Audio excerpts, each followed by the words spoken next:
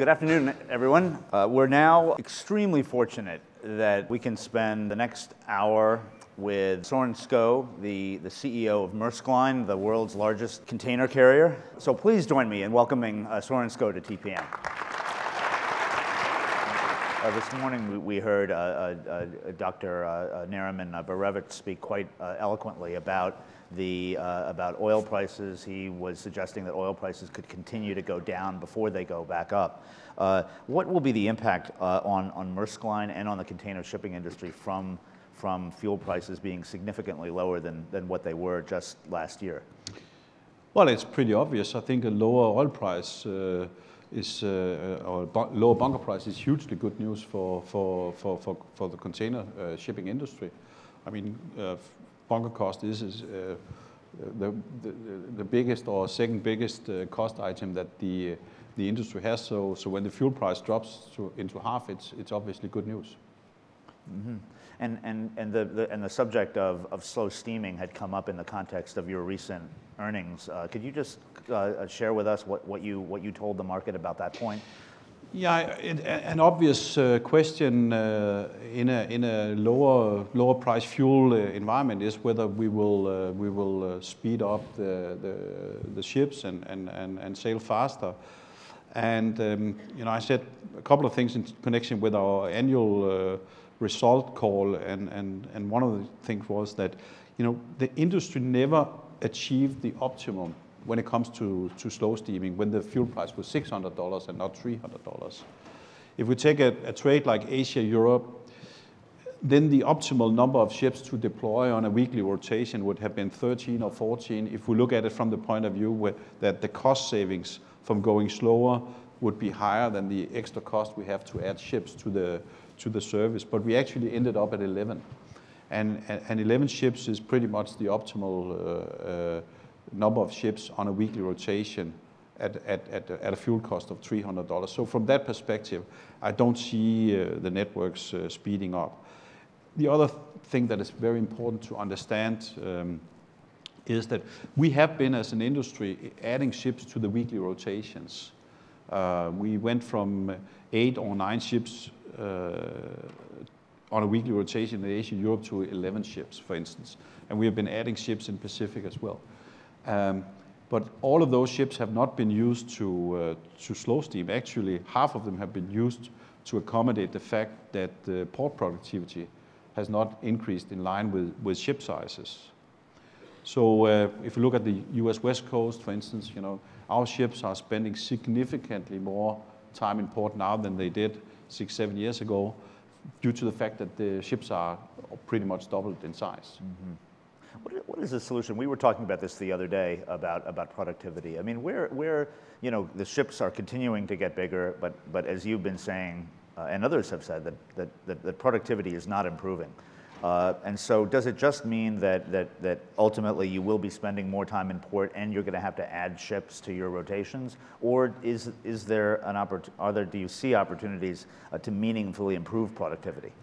Well, I mean, every time I meet with a terminal operator, I use the opportunity to talk about how that industry really needs to step up its game in terms of improving productivity, so that we can get the bigger ships in and out of port quicker than what we do today. I think it's a fact, if you look at global productivity numbers, that we haven't actually seen any increase in berth productivity over the last 6-7 years. And clearly that's a challenge for us. Mm-hmm. And we can just go out and look at the port here. Unless we figure out how to get the ships in and out of port faster than what we do today, sooner or later we're going to run out of space. Uh-huh.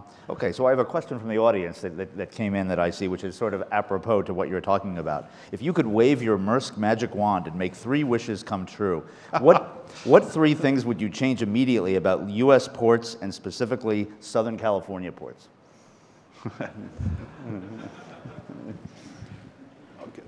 Clearly, we need to figure out how we get the productivity up, and Carl Gernand from Kühne + said it very, very clearly in his speech. Both in terms of the crane productivity and in terms of the yard productivity, we can do it faster, And it's not like we have to reinvent the wheel here. The U.S. ports can get inspiration from a number of other ports around the world. But it's not just about port or terminal productivity. It's actually also about all the other elements of the infrastructure, whether it's rail capacity, truck capacity, or chassis capacity. We need to get that to work better than what it's doing today. Mm-hmm. I mean, are we seeing around the world? I mean, it just seemed to be very clear last year that I mean, port congestion was hitting LA Long Beach last year before the labor negotiations broke down. We were seeing chassis problems. We were really seeing the issue of big ships hitting home. But at the same time, we were seeing it in Europe. We were seeing it in Asia. It just seemed that all of a sudden last year, port congestion sort of vaulted from an issue that people talked about occasionally to a real global challenge, even to the point that you're now hearing a couple economists who are starting to say that this is not just a logistics problem, that this is actually becoming, some kind of trade facilitation barrier. Do you see it moving in that direction? Yes, the issue is that we had a global crisis that hit very hard in 2008, 2009.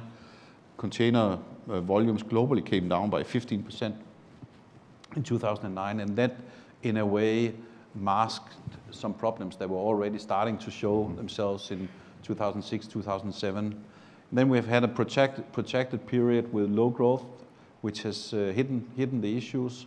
And in that period of time, we probably also have had significant underinvestments in many parts of the chain. And now suddenly, certainly the US economy is doing much better, and volumes are really starting to grow. And then we are starting to see the same problems reoccur again. And now we've kind of lost 5 years in terms of dealing with them. Yep. Okay, let's talk about about shipbuilding. You were quiet for a bunch of years after you ordered the Triple E ships, but now it seems that Maersk Line is stirring again in the shipbuilding space. Can you just update us on Sure. what your plans are? We have not made any new investment decisions in Maersk Line since 2011 for a number of reasons. First of all, because the Triple E series that we ordered at the time more or less allowed us to grow in line with market. Secondly, because we really, and I certainly did not feel that it made a lot of sense to invest in new tonnage as long as we were destroying shareholder value, as long as we had very low returns. I think this industry would be a lot better place if we only bought ships when we had actually made money to be able to afford to buy ships. And then the third reason for us is that our strategy is to grow with the market, and we need new capacity by 2017 to be able to grow with the market. We announced at our Capital Markets Day in September that we were planning to invest about $3 billion per year in Maersk Line over the next 5 years to grow with the market and replace ships that are not as energy efficient as we would like them to be. Mm-hmm. And so will that be more 20,000 TEU ships? I mean, what sort of scale are you talking about in terms of your orders?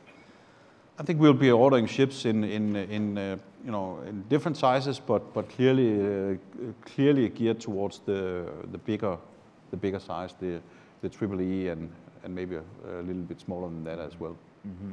Okay, and another question from the audience, which is sort of on this question. This morning, Dr. Martin Stopford of Clarksons, he warned that in his short presentation today that carriers have wedded their future to what he calls big steel to achieve cost cuts. Do you agree with this? I'm sorry, I didn't. That he says that carriers have wedded their future to what he calls big steel. Big steel? Big steel meaning big ships, in order to achieve cost cutting. Is that true? I think it's important for me to say that the reason for why Maersk Line has been able to reduce cost a lot over the last 3 years is not because of big steel. I mean, actually, when you look at our fleet composition, our ship size is average for our industry. Mm-hmm. Yes, we do have some Triple E's, but it's right now 15 ships out of a total fleet of almost 600 ships, so they don't actually move the needle a lot on our average ship size.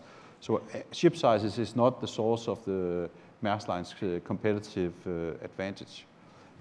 Clearly there are trades, and in particular Asia, Europe, where unless you have fairly big ships, you're not going to be competitive in the future because the cost structure will not be competitive unless you have the Triple-E's or similar ships. But yeah, that's how I see it. Yep. Let's talk about your MSC. So last year was a very interesting year in terms of how it played out with the P3 being very suddenly turned down by the Chinese, and Maersk turning you turned on a dime pretty quickly and decided to create an alliance with MSC. Called the 2M, but it's been very interesting for those of us who watch the industry to sort of think about a Maersk MSC alliance because you're both very large companies. You're the two largest carriers in the world, and yet it seems that knowing your cultures, knowing your background, that you couldn't have two more completely different organizations culturally and historically. Everything, it just seems everything is completely different about these two companies. And so can you tell us a little bit about MSC as a VSA partner and how it's going so far? What are you learning from them, and kind of how you see it playing out? We had indeed a very interesting year last year when it comes to VSA corporations, and we decided when P3 was not possible to move forward, we decided very quickly that MSC would be the ideal partner for us for a number of reasons. But first of all, because we were able to, together with the MSC, due to the size, due to the ship profile, that MSC has to build the best possible network, where we have the lowest cost and the best physical network in terms of geographic coverage, reliability, transit time, frequency, and so on. So that was pretty clear. In terms of culture, then we know the MSC folks, of course, much better now. We have been cooperating in the Pacific actually for many years, but we know MSC a lot better now, and there are many similar similarities between our two companies. There's a very high degree of trust. We have a fairly an ability to take quick decisions and implement those decisions in a speedy way. MSC, like us, are very interested in continuing to drive out cost, in terms of continuing to become more efficient, and to continue to deliver a reliable product to our customers. So we felt that under the circumstances, and the circumstances being that P3 was not possible, that we, by and large, would get the best deal with MSC. We have said to the market in connection with our Capital Markets Day that we expect to see benefits in the order of $350 million per year when fully implemented out of 3M. So that's, of course, also a key driver for us in this. Mm-hmm. Just to stay on the topic of alliances for a moment, one of the developments that one notices through alliances is that carriers seem to be able within alliances to adjust capacity on a tactical basis a little bit more effectively. We're seeing more blank sailings. We're seeing more sort of short-term capacity adjustments based on different conditions that you see in the market. Is this true? I mean, should the market expect more short-term, whether blank sailings, additional sweeper ships put into the market as need be? I mean, is there a greater flexibility that the carriers have and are implementing in terms of making short-term adjustments as needed that may affect shippers and may affect schedules? You know, I do think that we have to recognize in our industry that you know, volumes will fluctuate over the year, and there are certain parts of the year that are peak and some certain parts that are trough, and from a carrier perspective, it's just much more efficient to adjust the network capacity than it is to adjust prices. We're not gonna drive more volume just because we lower the price. So it's better for us to lower our cost and take out capacity when we cannot not fill the ships. And you know, I think that kind of thinking is also becoming more prevalent in the VSA arrangements. Mm-hmm. Okay. Just another question from the audience. This is concerning service contract negotiations, which in the eastbound Transpac are coming up now. Yeah. Every year, BCOs and steamship lines sit down at the table. Is the model outdated? Is there a better way? Is it feasible to have KPIs in the contract with penalties for non-performance? I think that we, as a carrier, Maersk Line would be very happy to entertain discussions about contracts with KPIs and commitments, you know, as long as those are two-way commitments. Clearly, if we make a contract, we have a commitment to provide space, but the shippers also have a commitment to actually deliver the volumes. You know, and it's not just the carriers that not always live up to their commitments. Mm-hmm. Are you still seeing that continuously? Because that's been a topic that's, you know, been discussed quite a bit over the years, where, you know, MQCs aren't fully delivered upon, and bookings will be made, and then the cargo doesn't show up. To what extent is this an issue that you're continuing to wrestle with? It is clearly an issue that we continue to wrestle with, and certain parts of the year, you know, the downfall ratios are significant. Mm-hmm. And that of course means that our planning becomes so much more difficult. We have to assume a certain level of no-shows, and then sometimes we get the assumptions wrong, and that will mean rolling people's cargo or sailing with empty ships. Yep. Neither of which are very attractive options for us. Okay. And just on a related question, this is another question from the audience. Can you shed light on Maersk's strategy as it relates to customer service in the next year or two? I mean, you were here giving the keynote speech 2 years ago. You devoted a lot of your speech to your customer charter. Maybe you could speak to that.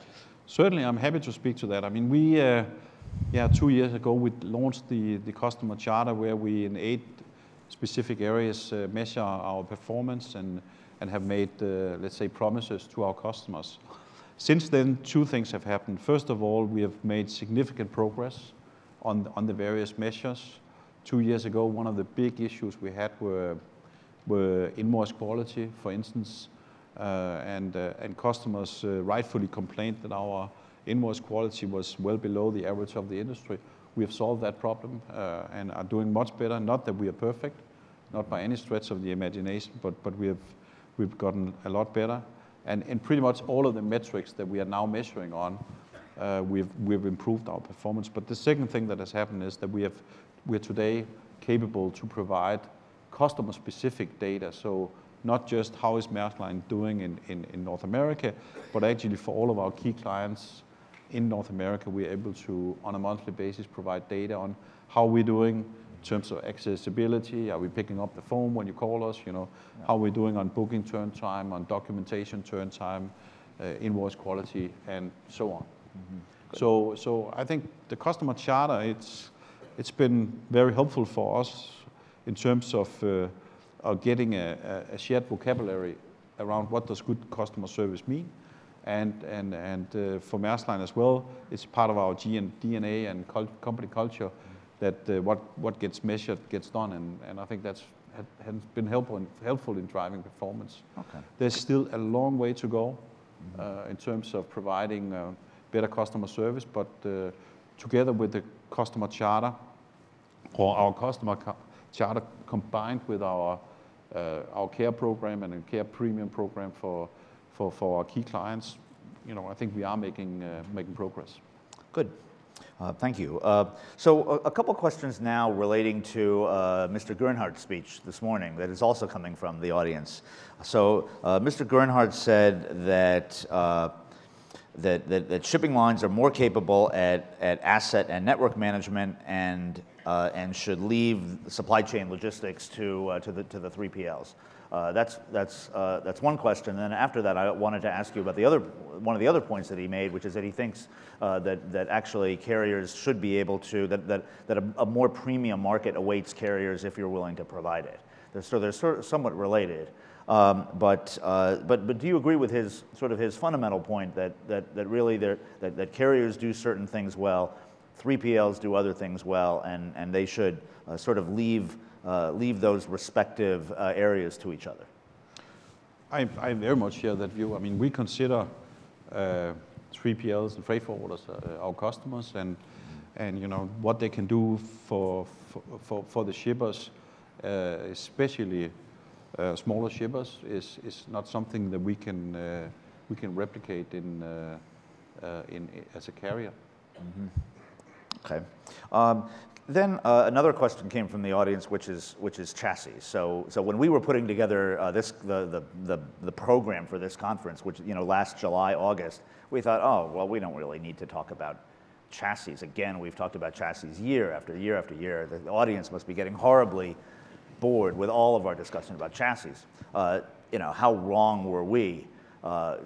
Because the chassis shortages exploded last fall, and so the question that's coming from the audience is, will Maersk ever go back to managing chassis in order to improve that aspect of that aspect of the business, or is the trend going to be to continue to divest from chassis and leave chassis management to others?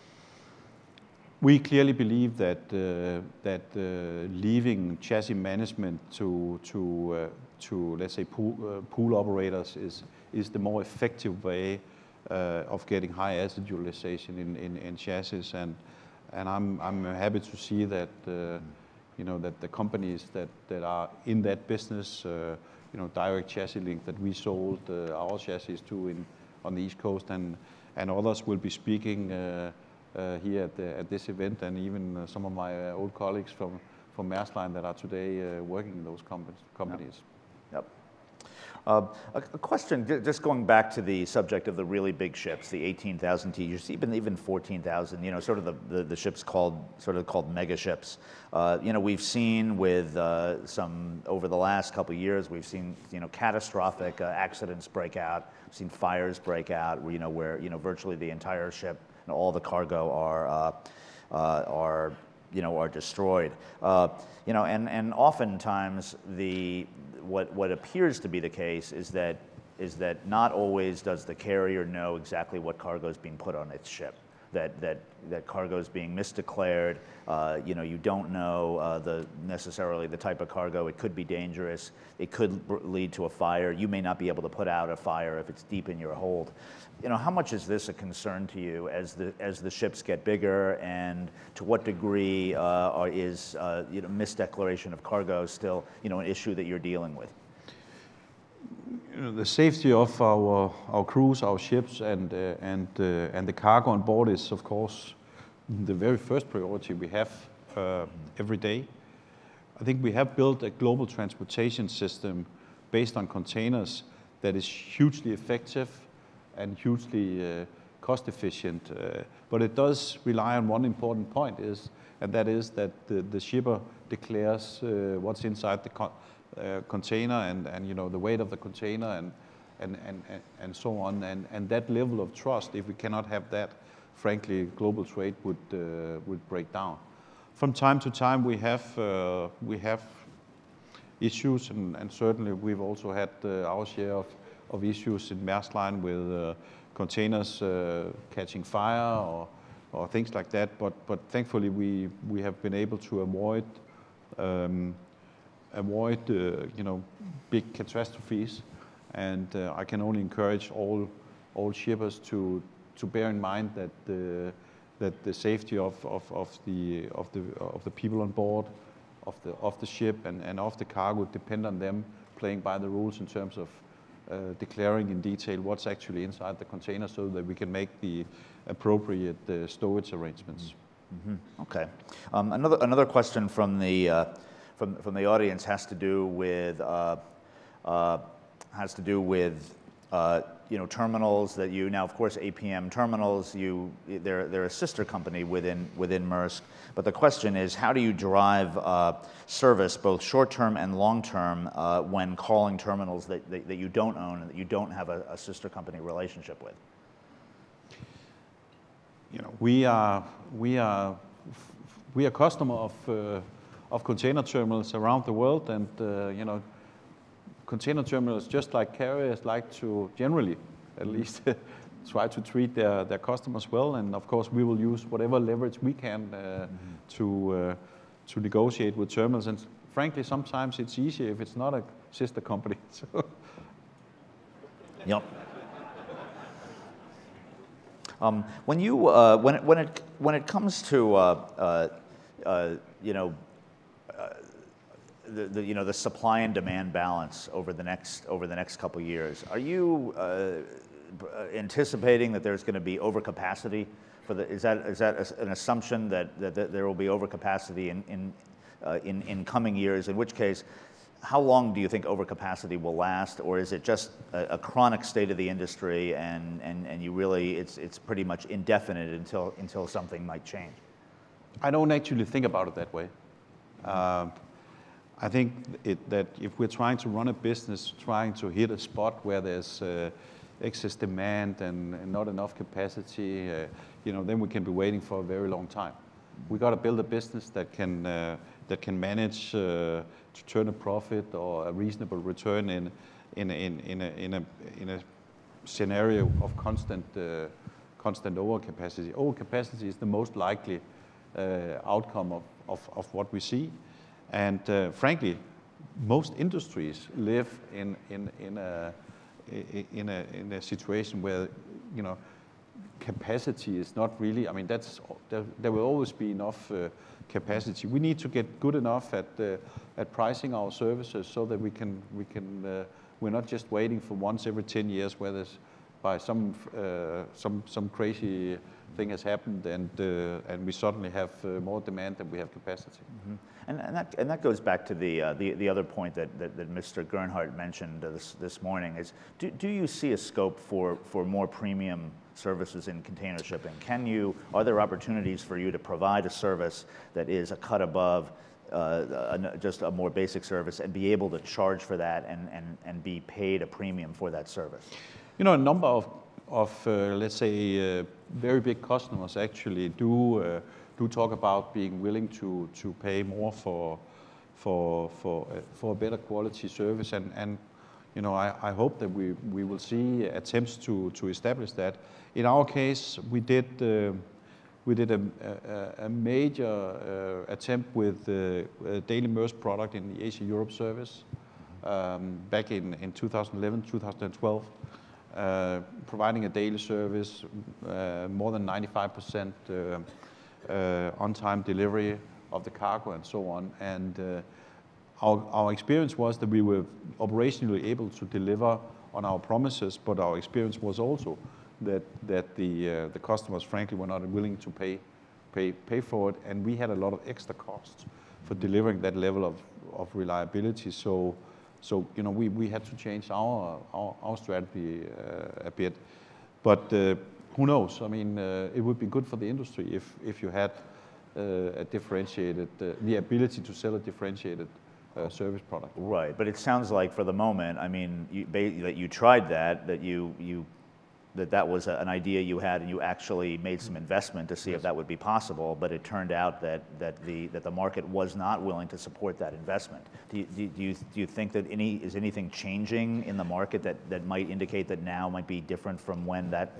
time was? It could be. I mean, we're certainly watching what's going on. If I'm not mistaken, there's actually Maersk on a carrier here that's running a faster service from Asia, and we'll see what happens. Mm-hmm. Yeah, and we ran an article about Matson just last week with some really high praise for the quality of that service. Basically, that they avoided pretty much all the congestion that's been in the headlines out here for the last the last several months. That was not experienced by their shippers. Let's talk a little bit about the Panama Canal. So 2 years ago, when you were here, you broke some news by saying that you were no longer going to use the Panama Canal for Asia to U.S. East Coast services. You said you couldn't make it work profitably, given the limitations on the ship sizes that are able to go through the Panama Canal.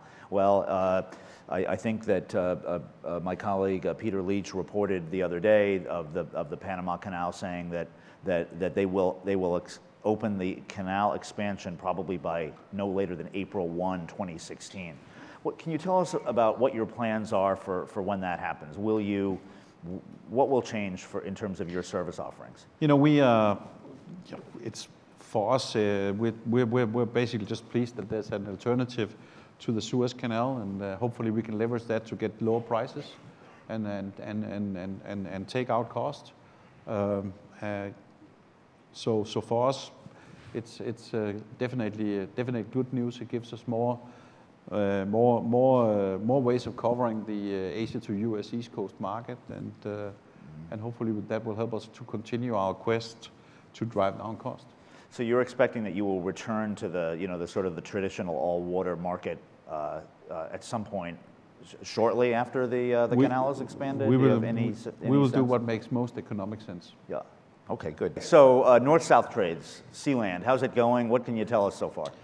I'm going to be a lot wiser by Wednesday this week, because I'm visiting the team in Florida later this week. But we're off to I think what is a fairly decent start, and we've converted a lot of customers in the intra-Americas trade to the Sealand bill of lading, the Sealand brand, and we're moving on as per our schedule and plan, but it's still very early days.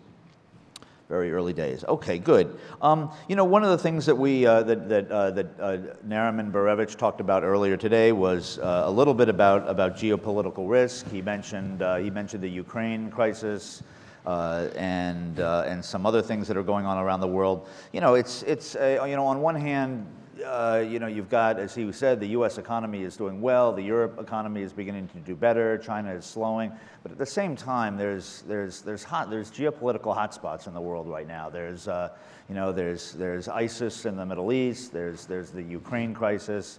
Africa is unstable in certain parts. What does it mean for Maersk? How do you look at geopolitical risk? How does it figure into your thinking and your strategy? Clearly, we monitor the situation and follow what's going on, and certainly from a safety perspective, just for one, we're concerned about what's going on, but of course also from a trade strategy point of view. I mean, many of these geopolitical risks, I mean, there's very little we can do about it. Yeah. It's interesting, but we need to still continue to trade, and that's generally what we will try to do. Our approach will be to continue to serve a market as long as we possibly can, because we do realize the importance we play in the economy. And last year we had a big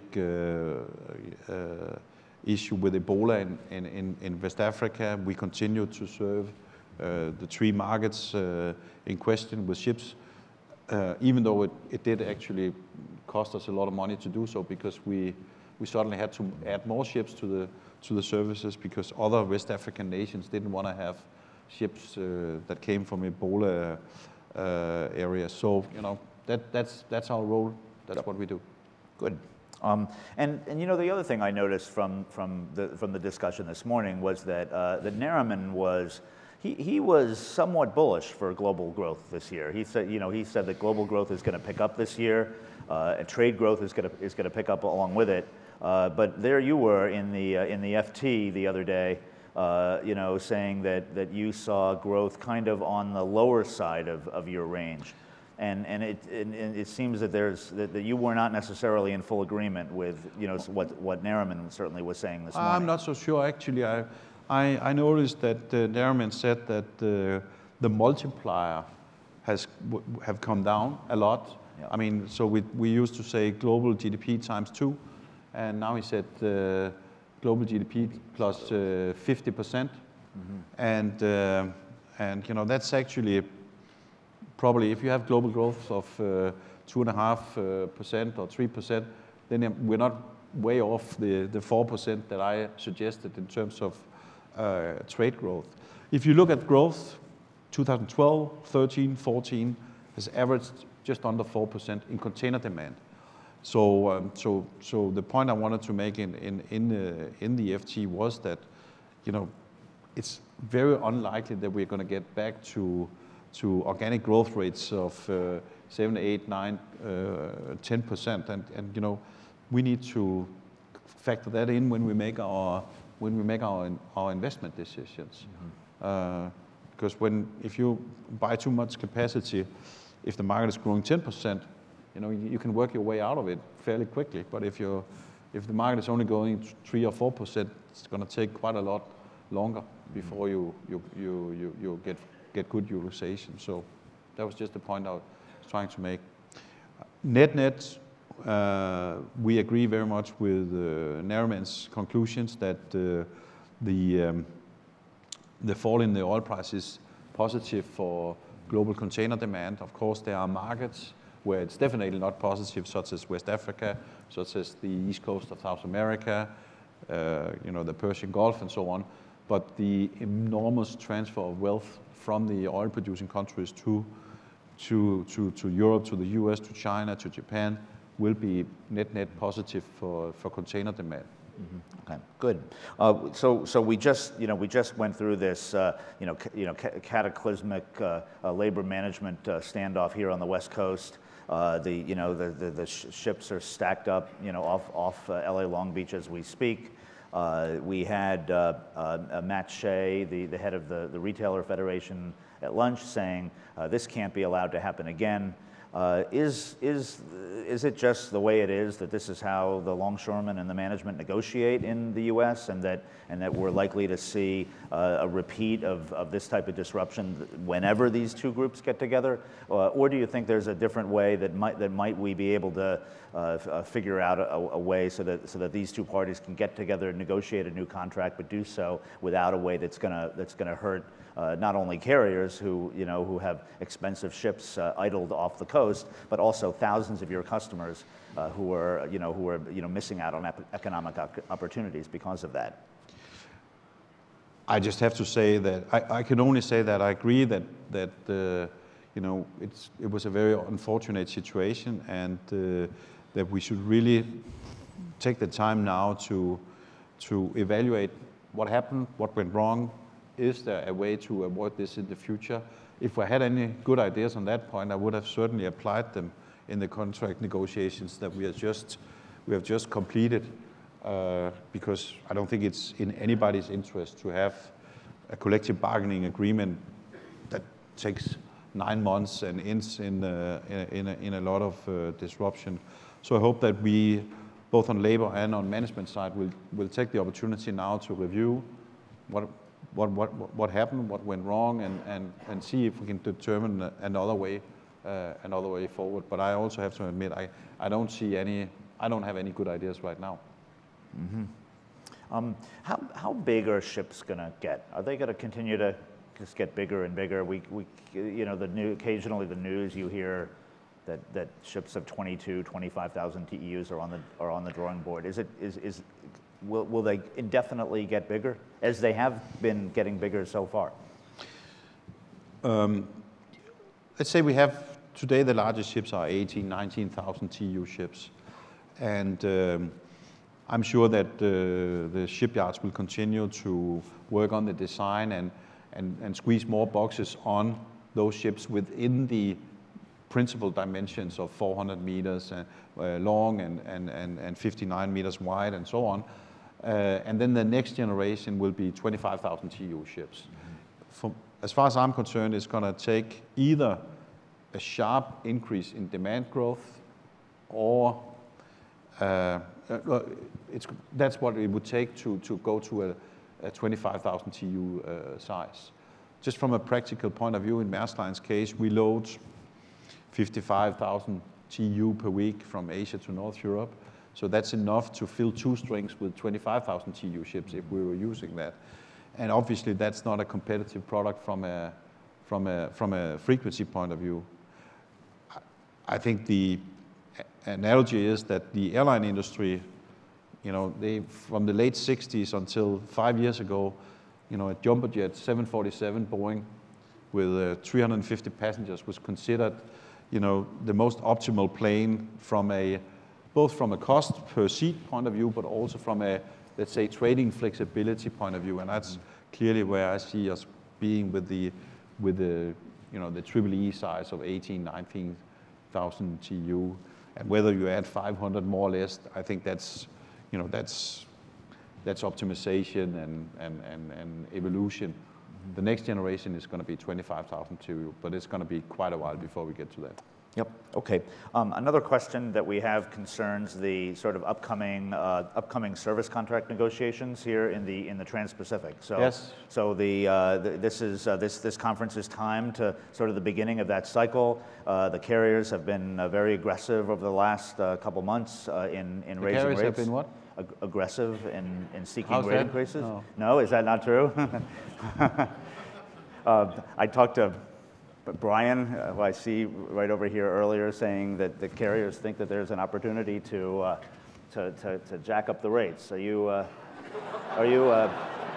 that accurate? What do you predict is going to happen over the next couple months? I think that the prices will go up this year. Okay.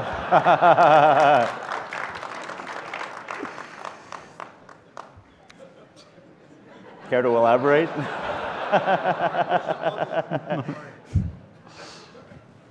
So but I mean, it's the supply and demand of the trade. I mean, the spot rates from Asia to the U.S. East Coast are north of $5,000. I mean, for sure, that's going to mean that the contract rates are going to go up. I mean, I'm not an expert on Pacific, and I don't participate in the contract negotiations as such. But as far as I can see, the supply and demand balance is right now in a situation where that freight rates are more than likely to go up. What about the East Coast ports? So we did a survey, which somebody mentioned earlier, of over 100 BCOs. Just I think it was last week that we did the survey. Anyway, that 65% of them said that they're going to be diverting some cargo to the East Coast, just because the trust in the West Coast has evaporated after this whole thing. Can the East Coast ports handle it? I mean, they're smaller ports. They're not as big as the ports out here. The Panama Canal is going to be expanding. Do you have concerns along those lines? It's clear from discussions with our customers that many are considering their long-term strategy when it comes to which ports to use and how to get the goods into the U.S. And for that matter, also exporters looking at which gateways they want to use. And many customers express the view that we cannot put all our eggs in one basket. And especially not if that basket is Long Beach or LA. So I do think this current situation that we have just gone through will have some long-term impact on volume growth. So there's the Canadian gateway. Lázaro Cárdenas in Mexico is clearly gearing up to take more volume into the U.S. Gulf. You have the East Coast. You even have long-term perspectives on where companies decide to do their manufacturing. If you move the manufacturing to Mexico from Asia, you don't actually have to involve any ports. So this situation we've had in the last 9 months probably will have some ramifications as far as California is concerned. Clearly, the East Coast ports is going to see this as a business opportunity, and many of them have done a really good job in this current situation in terms of picking up new business. Mm-hmm. Yep. But at the end of the day, it's our customers that decide which gateway they want to use, and we will serve them there. Mm-hmm. Good. And so, just sort of to begin to wrap this up, because we only have a couple of minutes together. It's amazing how quickly an hour goes by.